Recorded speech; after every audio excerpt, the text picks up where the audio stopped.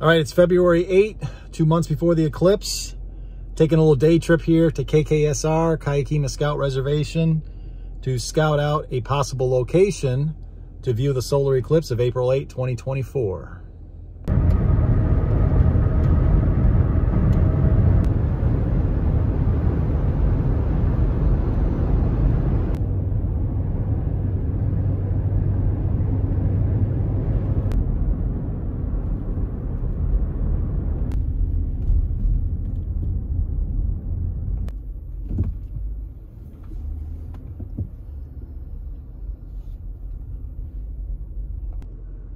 All right, it's about 11 a.m. I've been on the road for an hour, give or take. This is exit 8, Tyranza. Small little gas station with a mart, but it might be a good pit stop on the way. 1 hour outside of Memphis.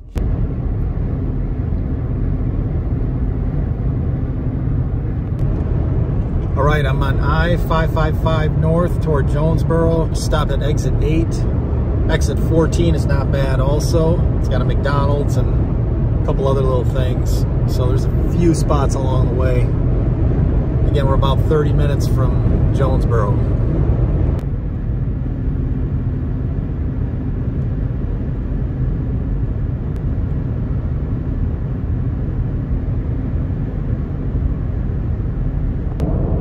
Exit 29 looks pretty good too. They've got a McDonald's, a Burger King, a Subway, a hotel, a Walmart, a Murphy's gas station, hardware store. Not too bad. Again, this is exit 29 off of I-555 toward Jonesboro.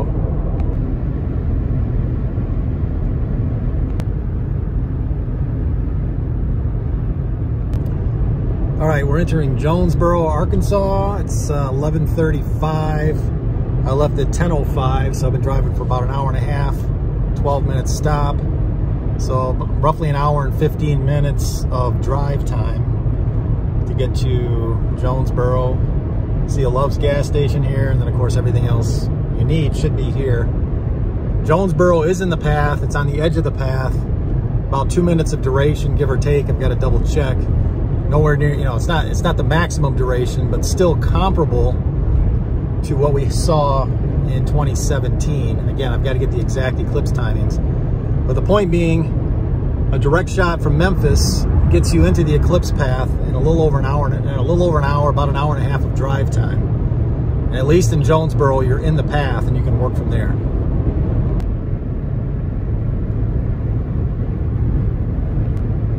Exit 42, you got a Cracker Barrel, you got a Baymont, you got a Fairfield Inn, Come and Go gas station, Motel 6, Days Inn, Chick-fil-A, Wendy's, La Quinta, Best Western. I mean, you just got tons of motels here. Obviously, Jonesboro's got a lot of choices.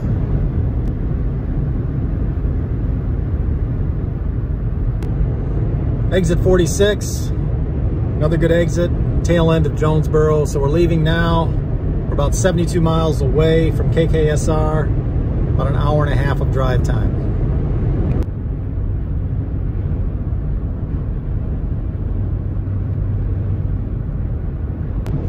All right, so about 42 miles from Hardy, 52 miles from KKSR. It's about an hour of drive time. Pretty rural road. We have an Exxon gas station back there. Not a bad little pit stop, it looks like. But we're off the interstate, obviously. We've just got basically a 5-lane road, 2 lanes on either side, center highway, and pretty light traffic today.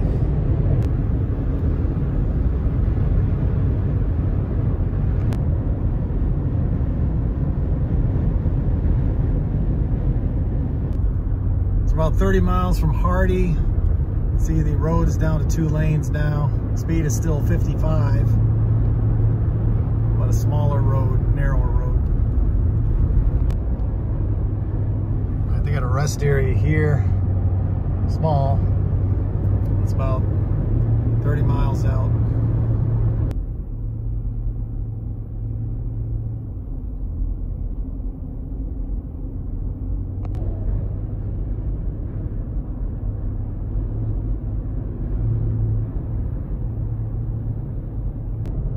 This is Bowden.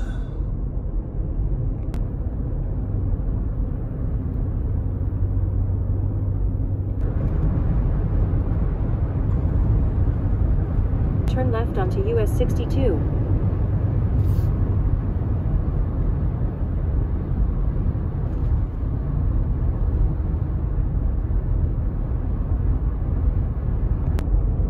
All right, we're getting into Hardy. Looks like there's a McDonald's up here, Valero gas station, a few other little things.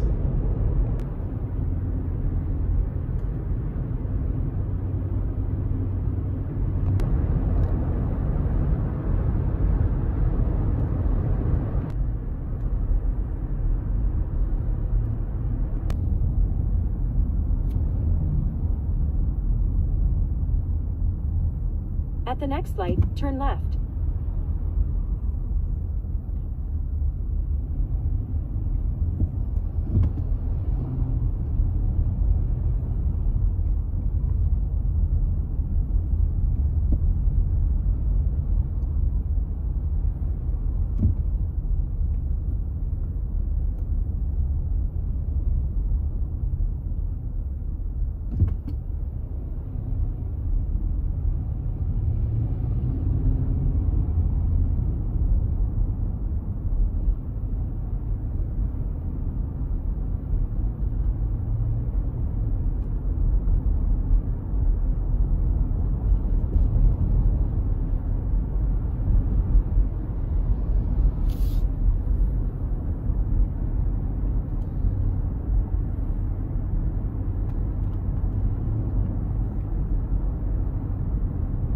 At the light, turn left onto US 62.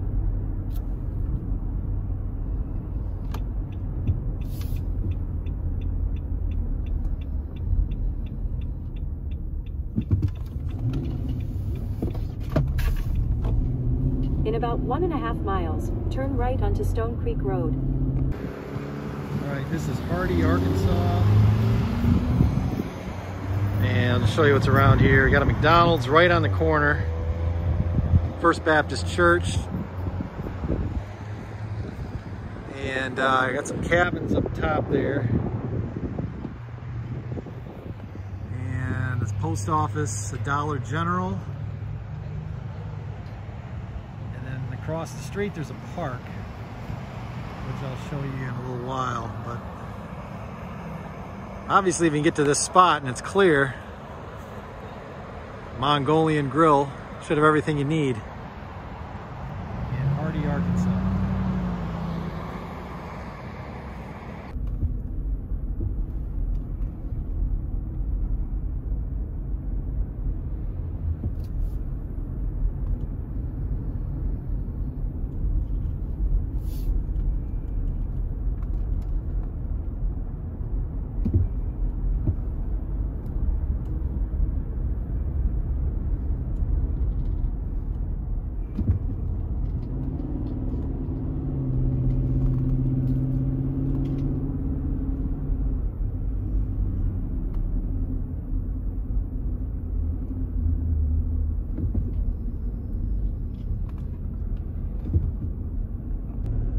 All right, so we are leaving Hardy and heading for Kia Kima. A lot of narrow, winding roads through the mountains and the trees here to get from Hardy to Kia Kima. Turn right onto Cherokee.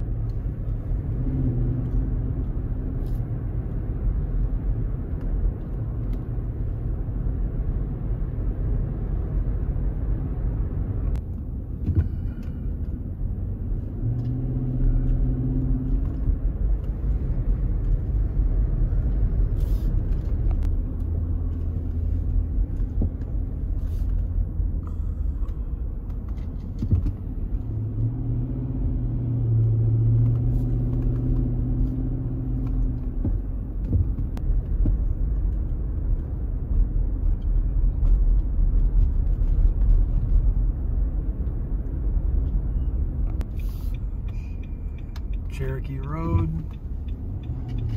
In about 2 miles, turn right onto Wabash Drive.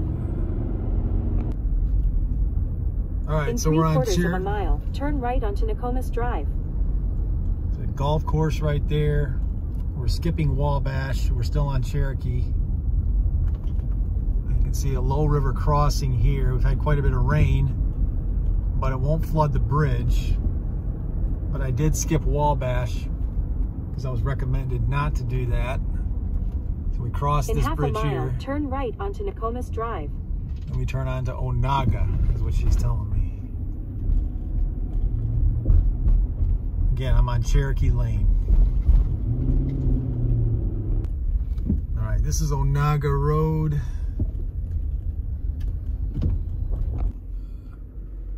Gotta watch it here a little bit.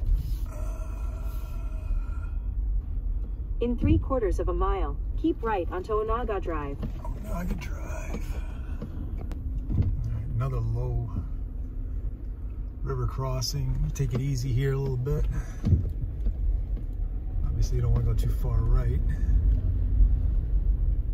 Piece of cake.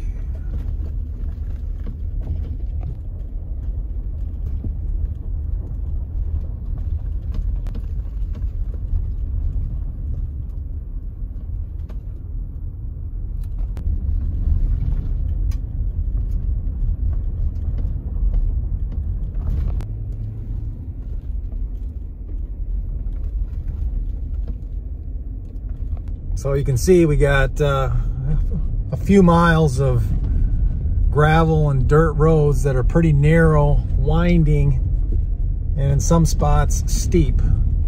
So keep that in mind if you have a trailer, an RV. My SUV does this no problem, but definitely some spots to watch for.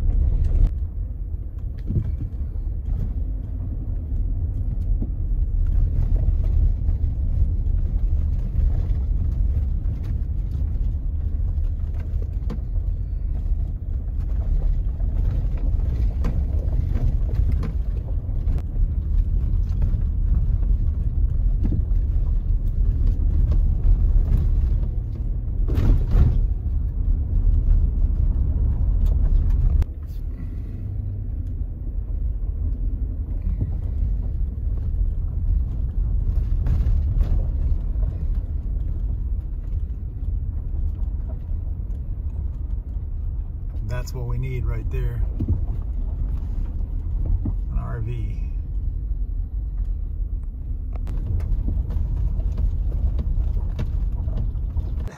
From Saturday night till Monday morning or Monday lunch? Saturday night till Monday lunch. If you're here for that time period, I don't know if y'all are just coming in. Meals will be provided at that dining area. Then you can go back in if you want to. All right, cabin 4. Said it's a 4-bedroom, 2-bath. You got a TV, kitchen area. Should be Wi-Fi in here. And then we got 1 bedroom here. King. We got another bedroom here, 2 twins. And then we've got another bedroom here, 2 bunks. And another bedroom here with a couple of bunks. And then down here is your bathroom area with shower, 4 sinks, laundry, another shower there, 1 toilet and a 2nd toilet.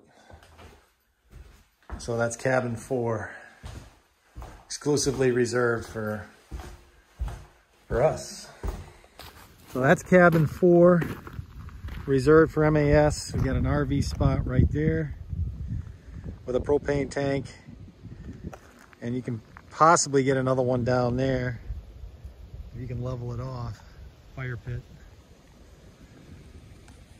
And there might be another spot. Maybe, did you say we can put an RV right here? Possibly? Yeah, power to it's going to be your only concern here. Okay, yeah, no power. But, that's the only concern. It's possible, like in the evening, you could run a power cord. carport or something. Okay. If you've got somebody with a generator, that would be a better idea over on this side. Generator would be better over here. Again, that's cabin 4.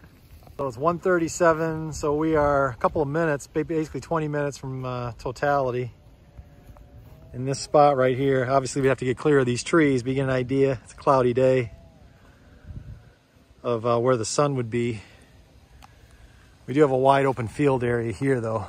I'll show you a different a better. So this is, you said, the parade field? Yeah, the Boy Scouts flag area. Boy Scouts flag area, gotcha. So that's the dining hall. Yeah.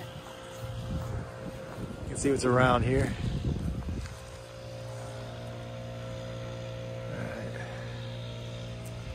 So it's about 10 minutes from max eclipse right now. Let's see where the sun would be located. Let's give a view of the horizon here. And that's the, you said that's a dining hall? Mm-hmm. Okay. I'll give you an idea of where the sun would be. It's obviously a cloudy day today. But, you know, it'd be above the trees. All right, here's another viewing spot behind the dining hall. The sun is clouded out, of course. February 8th. I'll just show you. That's where we were earlier. Well, this is kind of a wide open spot. And again, I'm looking in the opposite direction of the sun right now. It's a little after 2 p.m., so the eclipse would be over officially. If it were today, obviously we wouldn't see it. But if we did have clear skies today, then the sun would be high enough up from this spot where we could catch it. And if we came the night before, it may not be a bad spot for stargazing. All right, back in Hardy. They got a couple of very big events planned here on April 8th. So this is US 62. If you go the other way, takes you to Ash Flat. It's an alternative way to get in, maybe to avoid eclipse traffic. All right, just stopped in Hardy for lunch and now I'm on my way back. The road into Kia Kima is work. A couple of miles of gravel and somewhat windy, but the path out was a lot easier than the path in. So I don't know the exact roads, but there is a way to get there without it being as cumbersome as the way I came in. So Hardy, if it's clear, potentially a great spot, but keep in mind there are 2 large events planned at both parks. One, they're expecting about 13,000 people. The other one, 6,000 or 7,000. And every restaurant, every hotel, every Airbnb, the Walmarts will all be jam-packed. That's what I'm told. So if you're going to make a day trip out of it, plan to leave very early and take everything you need with you. Don't assume you can stop conveniently for a pit stop, whether it's gas or restroom or food, obviously, if you're trying to order from a restaurant or buy something at a grocery store, because likely it will be swamped with people.